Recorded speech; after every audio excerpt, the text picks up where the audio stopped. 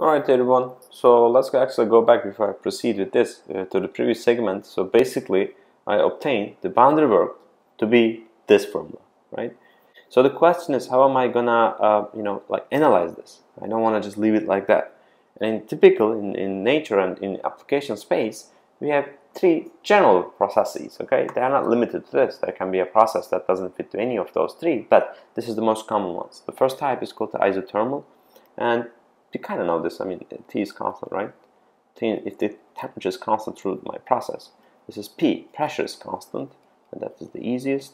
And I'll talk about polytropic. Actually, the polytropic, you may see that it is a very special case. Actually, polytropic is the most general case. Okay, if it is, it's fairly application-wise common. Okay, but I'll come back to the polytropic. So let's start with the constant temperature and proceed one by one. Okay, that is my goal for this particular segment.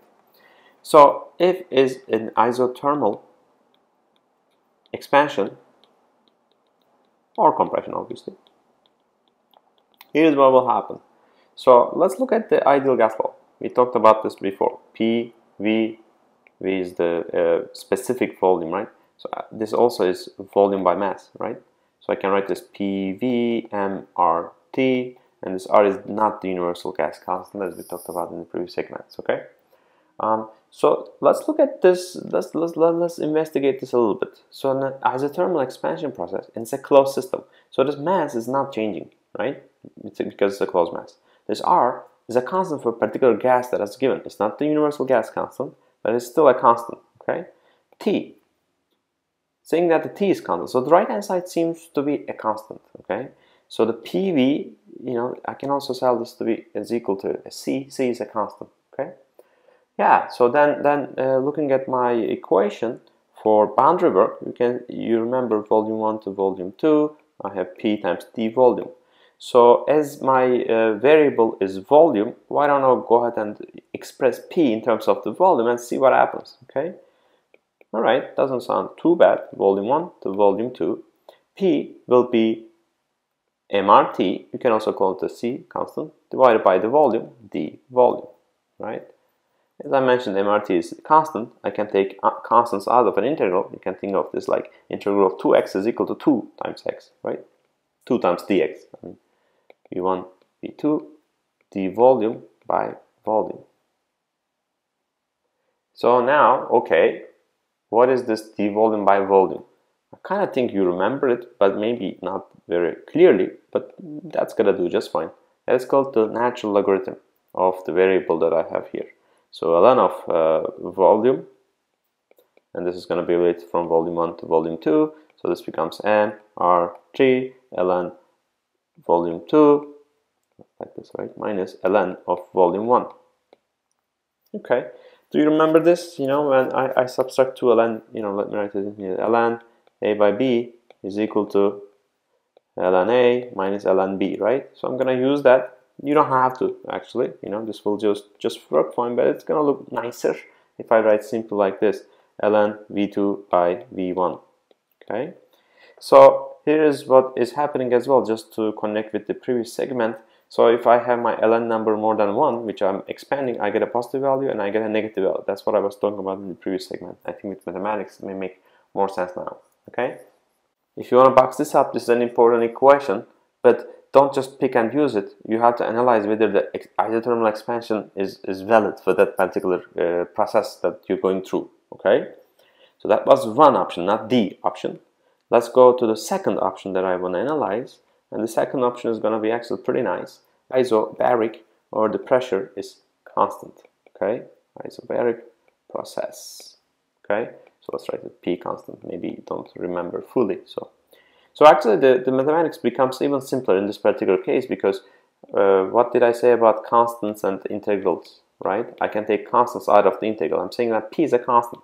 Okay, then take it out. It doesn't belong inside the integral. We want to be to d volume, right? So what is the question is, what is the integral of d volume? It is volume, okay? But sometimes as students, we don't see it. So I want to give you an idea. Like when I ask this question, what is the integral of dx? Everybody says x, right? So that one we know.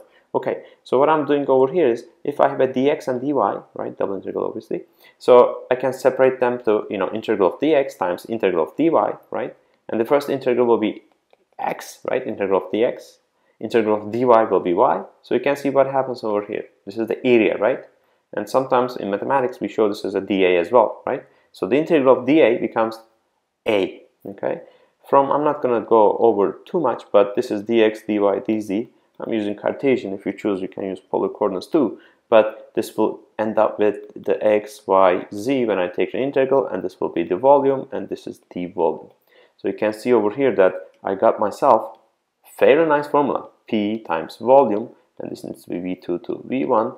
Again, P V2 minus V1, and I'm still consistent with my methodology, or sign rather. I will get a positive sign if my V2 is larger than V1. I will get a negative sign if my V2 is smaller than V1, which is called the compression, right? Compression. And that will be the work done on the system by the surroundings, okay? So the polytropic is another one that we encounter actually fairly often. Polytropic, okay?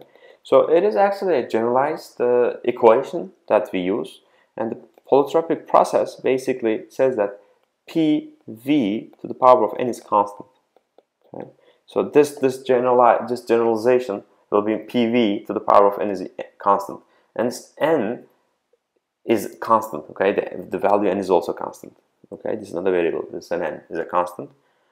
It is a very general equation, and I can change a bunch of different n values to mathematically simulate or analyze a wide range of real, not ideal, but real gases, where how they compress, how they expand. Obviously, if you remember from the isothermal process, if n is equal to 1, I get MRT. Remember, PV is equal to MRT. So I'm talking about more like real constants. Okay, cool. That's nice. So in this particular process then, 2s process, right? So you would agree with me if I write this, right? P2V2n is equal to constant, because note that I'm going from P1 to P2 in my analysis, right, in this polytropic process. Okay, then let's do it, and the formula will still be the same, that the one that we started with. So it's going to be volume 1 to volume 2, PD volume. So then, looking over here, look here. So this, because I will do the exact same thing that I did for the isothermal process. I'm trying to replace P with volume, because this variable is volume, so I want to get something with volume over here. I don't want pressure. So okay, so can I write this from this equation? V to the power of n is equal to constant divided by pressure. Oh yeah, I should be able to, right? So let's write it, V1 by V2. So I get myself C, which is a constant. So I'm going to call this C, just I don't want to write constant, it's a long word. D volume. And again, constants can come out of the integral, right? So I get myself V1 to V2 d volume by volume to the power of n, right? And I also actually, it's easier for me to take the integral of this one, right? V1 to V2, that is the preferred version. It's the same thing. I'm simply moving, the exponent as a negative when I go to the numerator from denominator, right? Okay, so what is the integral of that? You may not remember it, but I am going to pretend you do, right? So it's going to be C V minus 1 plus 1. So when I take an integral, I always increase the order, right? If this was x squared, it's going to be x cubed. Do you remember that? So this was, well, x squared dx, right? It will be x cubed. If I have x to the power of 10 dx, then it's going to be x to the power of 11, right? So I'm adding 1 plus 1 to here, right? Did you realize? So that's exactly what I did. But then, let's give that example, x to the power of 10. When I take the integral of that, I'm going to get x to the power of 11 divided by 11, right? So same logic over here. It's going to be minus m plus 1, like this. Then obviously I have to evaluate this from volume 1 to volume 2. Okay, then I need to evaluate this integral. C times volume 2 minus n to 1 minus C times volume 1 minus n to the 1, like this, divided their common denominator over here. Well, why don't I write 1 minus n, right? That looks better to me.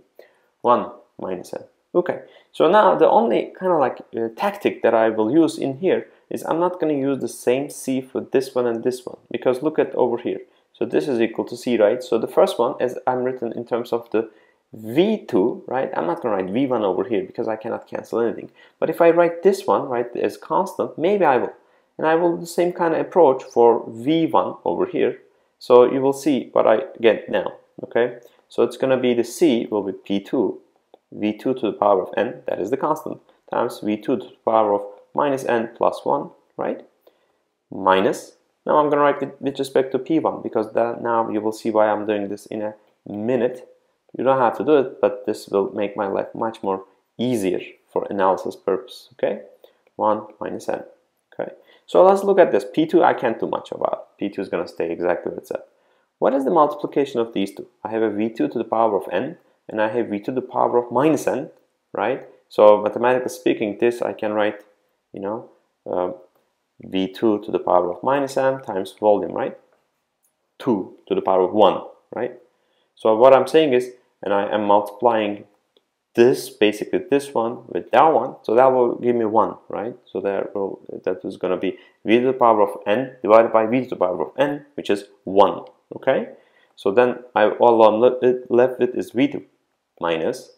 I will do the same thing for this one, but this time I'm going to get, well, P1 doesn't change, but this time I'm going to get V1, right? So that's what I have.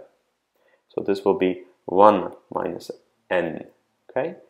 Okay, I think that's going to do it for me from this angle. I will now solve a couple of questions to illustrate how these things come together, okay? Have a good day, everybody.